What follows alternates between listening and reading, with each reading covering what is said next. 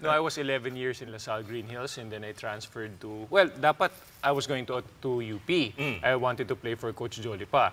And then, but my dad really wanted me to go to Ateneo. So I was already in Spear nga yung pangalan ng gym pa before. Yeah, Spear. I remember Spear. We were practicing there. I was with Benji, Paras, Joey Guanyo, Jig Mendoza. Those are the guys. Sabay kami from high school. We went up to college. And then, so that alone, parang, I was really, I really wanted to go to UP at that time. But, I ended up in Ateneo. Of course, my dad really wanted me to go there. And of course, I'm thankful that I really chose to go to Ateneo as well.